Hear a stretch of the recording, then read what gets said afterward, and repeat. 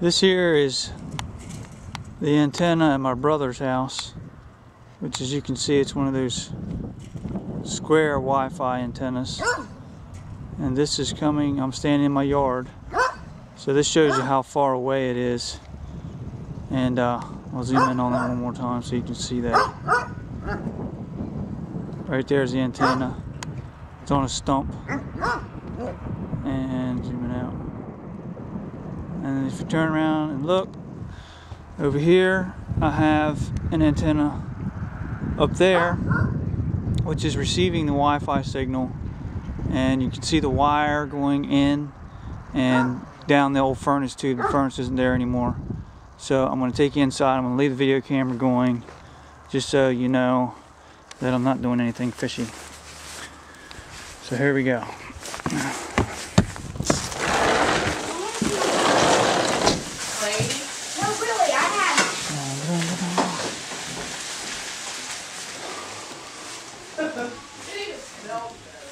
So, alright. The wire that's coming in from the antenna is, on the one on my roof, is right here. That comes in and goes back into this router, and this router is on repeater mode, and it repeats the signal. This is the wire that's going out to my Mac right here because it doesn't have a wireless card. And then in the house, I have Wi-Fi emitting through the house.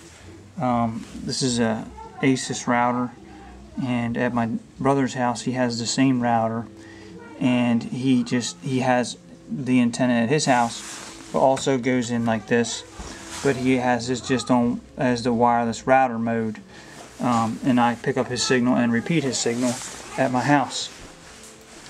So I'm going to go down here to my laptop and show you how much signal strength I have.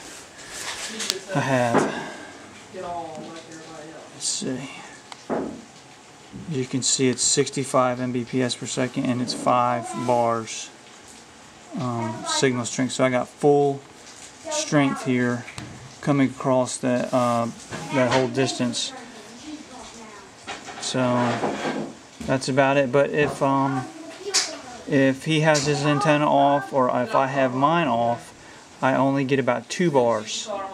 So it takes both antennas, one sending the signal and one receiving the signal, to get this kind of strength and this kind of megabytes per second.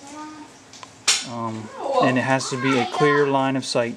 If anything is in the way, it messes up the signal. So that's my long-range Wi-Fi. Okay.